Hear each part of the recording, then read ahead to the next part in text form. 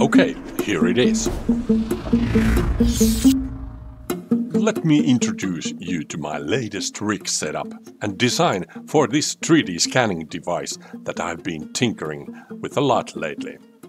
Obviously, this utility bag requires still some work and those fancy tool inserts that can be cut out from foam. And my plans are to make those in here later. But right now, I'm so excited that I wanted to make this video where I can quickly go through how this rig is built and how all the parts work. If you have been following my previous videos, you might already know that I have had this idea of a scanner that utilizes 360 cameras. And in this case, a total of 3 of them. These 2 cameras was provided to my project from Insta360 company, so thanks again to them. But now here is this 3rd X5 camera I have bought myself and decided to replace the older RS 1-inch model, which I broke accidentally. So now I have a total of 3 X5 cameras in here, which is more than great for my scanner setup. But let's look at these actual rig parts now. The most central key part is this aluminum cage gear that I managed to find on Amazon. It acts as a strong base frame into which I also 3D modeled and printed this side piece, for which we can attach later some handlebars.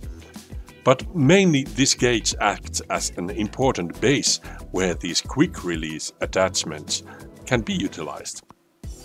It has this kind of a hinge part that locks into place and other gears can be stacked on top of it. But I wasn't really sure how sturdy this simple hinge really was, and it was showing some looseness and wobble. But it turned out to be steady enough to keep the camera in place when one was slid inside it. And on top of it, I decided to 3D print some special extension part to make the frame steadier. I also customized a bit further these selfie stick parts that I used as a scanner limbs and added these new standard magnetic quick release mounting adapters that are currently used in Insta360 action cameras and now also in these new 360 cameras. This makes it easier to unmount and attach the cameras to the selfie stick, and they are amazingly strong when the little hooks snap into the place.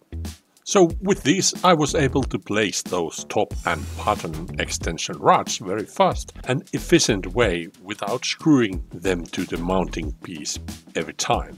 And now that these vertical arms are in place, we can take a look at the handlebar itself.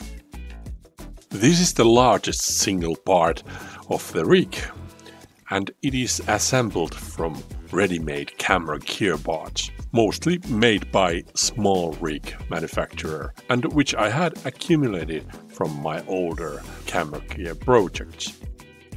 Handlebar was made from these typical 50mm rail rods that are convenient for attaching all kind of adjustable parts, such as this handle, which I can easily change the position of and tighten it to the point where it feels most sturdy. On the front end of the handlebar I designed this 3D printed mount piece that slides to the side of the camera cage piece, and it can be tightened to its place with this regular GoPro screw.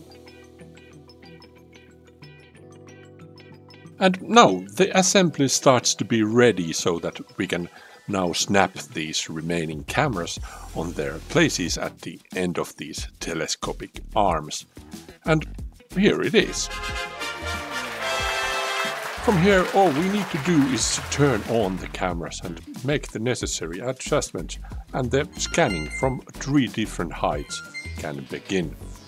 I think this rig turned out to be pretty cool, And now it is at least much more stable and comfortable to handle than the previous versions, where I just simply put these magic wands together from a few clamp parts. This new version is specially designed for 360 cameras, and I can't wait to test it in practice. What is your opinion? What do you think about this? Leave a comment below.